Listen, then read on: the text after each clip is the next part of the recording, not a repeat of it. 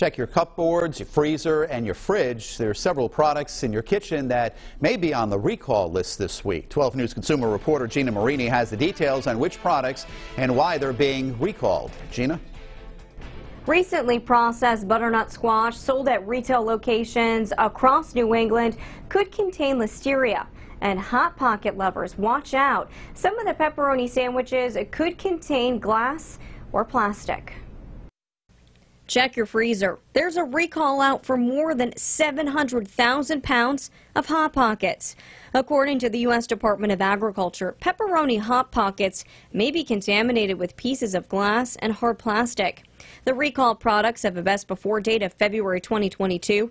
The Hot Pockets were sold between November 13th and 16th of last year. You're urged to return the item for a refund or to throw it away. Lancaster Foods LLC is recalling all of its recently processed butternut squash items. The Food and Drug Administration reports the recall is due to a potential listeria contamination.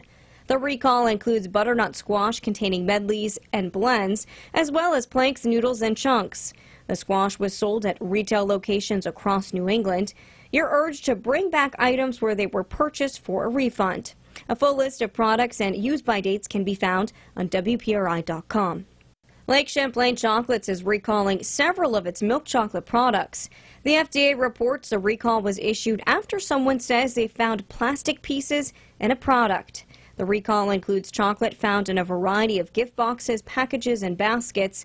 The items were sold between July 2020 through January of this year. The full list can be seen on your screen. If you bought any, you should just throw it away.